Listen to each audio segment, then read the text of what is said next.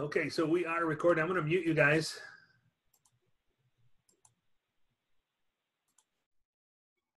So now if you want to talk, you just got to hit and hold your space bar and you can talk. If you have a question, go ahead and raise your hand. So this week, we have opened up in Blackboard already.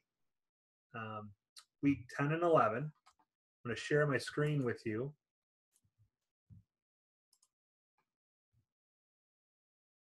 So here we have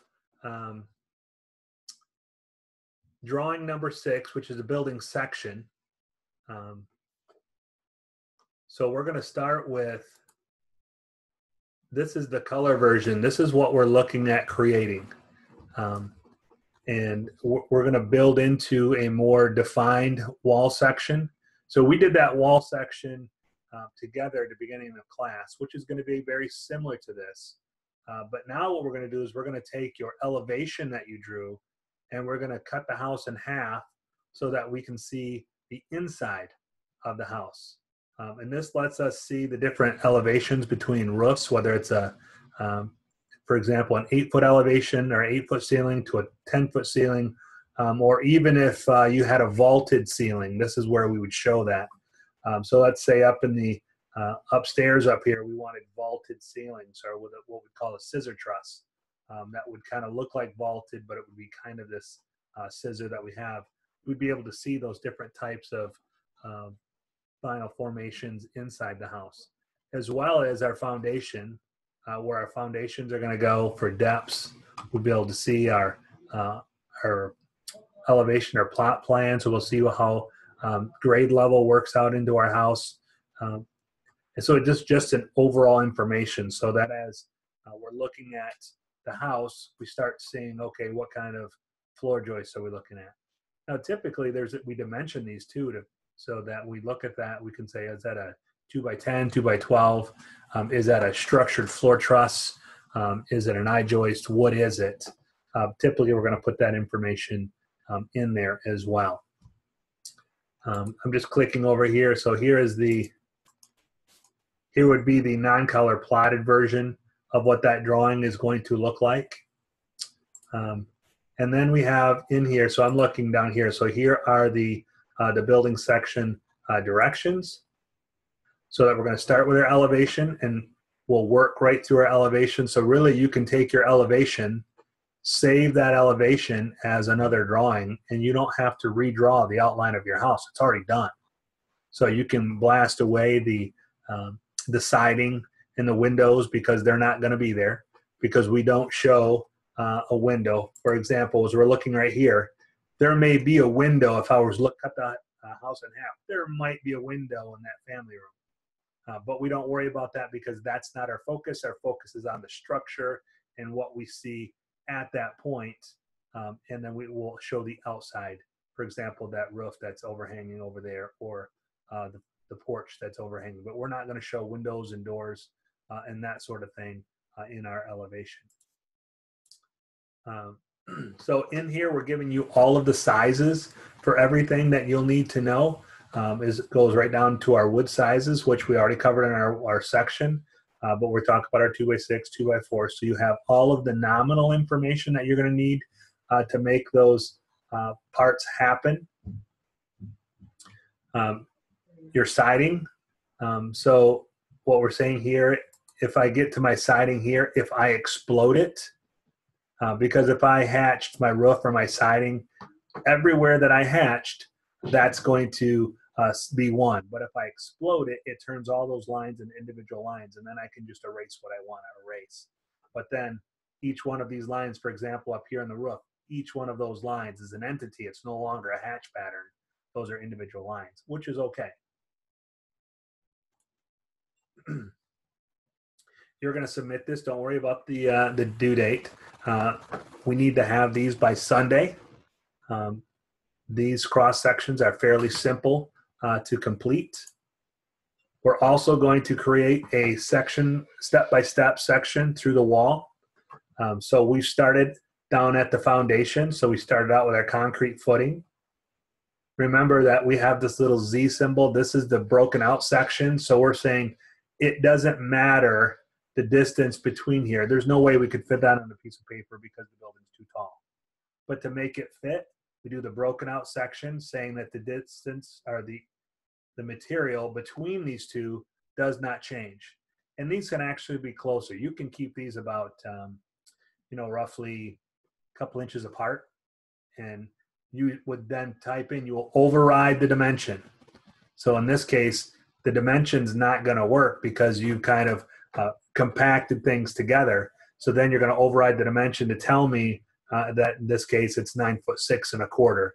But if I was actually going to scale that or use a scale to measure it, it's going to be less than that. But I know that the material from the bottom of the wall to the top of the wall has not changed. So then we get to the top of the wall, so we can talk about our sill plate and sill sealer, which we talked about. Our rim joist, along with our insulation. They're calling out for a 2x8 instead of a 2x6. Bigger is not, there's nothing wrong with going bigger. We typically go 2x4 because it's too short, but a 2x6 or a 2x8 gives us more room, so that's fine. Again, this is all the same information as what we put in our first cross section. And then as we move up, again, we do another broken out section. So what we're doing is we are shortening that wall so that we can fit more information down, and we are going to override the dimension so we know how far it is from top plate to top plate. So that's the same thing as center to center. And then as we go up, we're going to do exactly the same thing. We know that that height is actually going to be taller, but we're going to, again, shrink it down so it all fits on one section. So we have one whole section of the house. And it is presumed when we show this section that all sections of the house are going to be the same. And when I say that, I'm saying that the foundation, all of the foundation up to the first floor will have the same information within the wall. The first floor will have all of the same structural members. Moving up into our second floor, they're all going to be the same. So we get to the third floor. So if something's going to change, it should change throughout the whole building, but I only need to show it once so that the builder knows what it is that they're expected to do. Typically, there is no change. We don't typically do this wall over here as a 2x6 and the wall I'm 10 feet away as a 2x4. We will make interior walls 2x4, but typically whatever the exterior walls, all of them will be exactly the same. Everybody good with that? I'm hoping so. No one replied yes or no, or when is that due? This should be due on Sunday, the 9th. Remember, I'm not real focused on deadlines at this point. I really just want you guys to get through the work and get that completed. As long as it's in by the end of, before semester exams, I really don't care. The issue is we have more work to do. Okay, so we have, this week we have the elevation, the cross section of the house and the cross section of the wall. Next week we have, what is next week? Let me go back to, so we have week 10 and 11. Then in week 12, we're looking at, I know you guys can't see my screen, I just clicked. And then week 12, we do an interior elevation. And when we do an interior elevation, now we are going to show windows and doors, because now we're trying to look at a wall like we did when we first started the class, when we did that elevation with the little house with the kitchen and showing the window. So that'll be our interior wall elevation. So that'll be week 12. And then week 13, my computer's going a little bit slow. I think someone else is on the internet with me. And then week 13, we'll go to the plot plan. And the plot plan, or the site plan, that's going to be what the house looks like 10,000 feet in the air, so we can see what the house looks like and see how that lays out with the ground around it for elevation changes. And then in week 14 and 15, our final 2 weeks, you're going to do a mini house. And your mini house is going to be, kind of like a, I don't know if you've seen the TV shows, but like a trailer. but it's going to be a miniature house that can go down the road. So it's not going to be a trailer, but a mini house, if everybody understands what I'm talking about. And then we'll give you that information. So you're going to have to create all of the drawings that were required for your mini house. And your mini house isn't very big. I think it's the same size as a semi-trailer or a container, one of those metal shipping containers sizes. So you're going to have to do all of the drawings, all the complete set of what you have here. The nice thing is it's a box, you know, and you're not going to have to do a bunch of extra work. It's just going to be laying that out so that everything fits the way you need it to. So that's kind of the way that we're going to progress now to the end of the semester. I do want to reiterate that, remember that, you know, your goal here is not to be a full-fledged architect or an AutoCAD guru.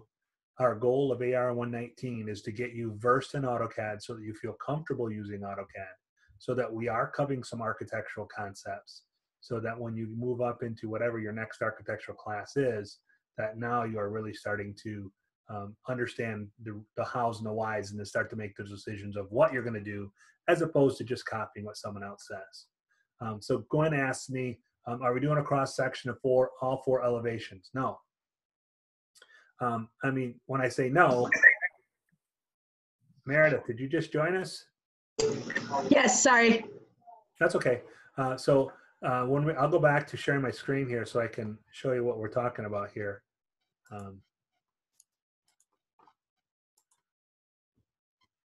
So Gwen, you asked about the elevation. So this is our full elevation. So this is what we're going to show of the whole house. So full house cross section. So it's like taking the house and cut it in half. And then for our full elevation, we are doing the cross section from the basement to the first floor to the second floor to the basement. So we're not doing each elevation. We're not doing one for the north, south, east, and west. We're only doing one. Does that make more sense?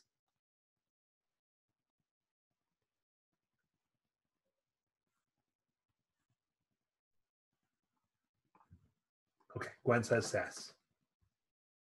So Meredith, if you just missed what we started, I have all of this recorded so we can play it back, so I won't have to rehash all of this, and I'll post this up on Blackboard. So if you missed the first part of what we're talking about. So moving forward, again, remember, it's about learning AutoCAD, about being proficient with the drawing tools. You're using the same tools over and over and over again. That's really what we want you to do. And then the understanding of what is architecture, what is the makeup of a house, so that when you do get to your design juices and you get to decide what your designs are going to look like, you'll understand what you're drawing and why. So that's the main purpose of what we're doing with AR119.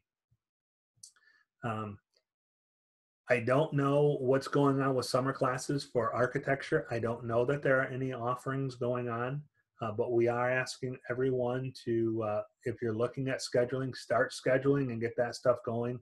Even though it seems like the world's at an end, it's not. We're still moving forward. I know that I have, I think in my EG110, which is the mechanical version of AR118, I have 10 people already signed up for the early summer, as well as my SolidWorks class. I have another 7 people signed up for that. So we encourage you to register with the expectation that early summer is probably going to be online. The difference is everybody's prepared for it. So I know that I'm teaching all online, which changes the way that we're going to deliver and what I have prepared and timing and space, timing and preparation for me and for you. So just to keep that in mind as we move forward. So that is all that I have for you for this week. So this week we have the full cross section of the house, and we have the elevations, and those are under week 13. Oops, oh, it's not week 13. It's a week 10 and 11, I do believe. I'm going back to check right now. Yep, so under what you'll see is week 10 and 11.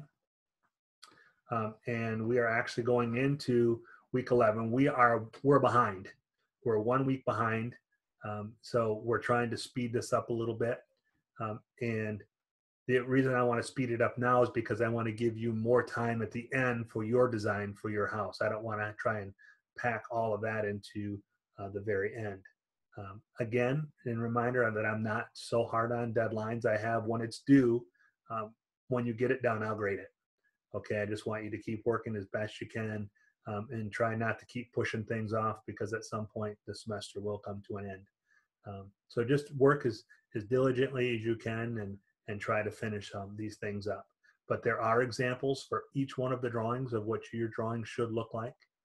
So really this is a copycat type of drawing. So we're just going through that mode of draw, use AutoCAD, understand what we're looking at. All right.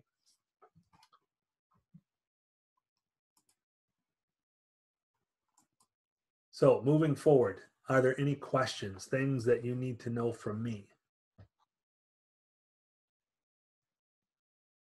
Perfect time to use the yes, no check button in your manage participation. Yes, no. Dave says he's good. Nicole's good.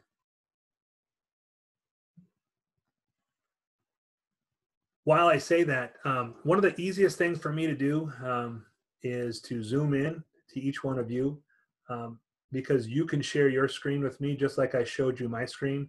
Each one of you has the ability at the bottom of your screen to share your screen, that you could share your screen. So if you have something going on and you're like, you know what, I'd like Mr. Ward to take a look at this, or I have a question, send me an email and ask me, hey, are you available?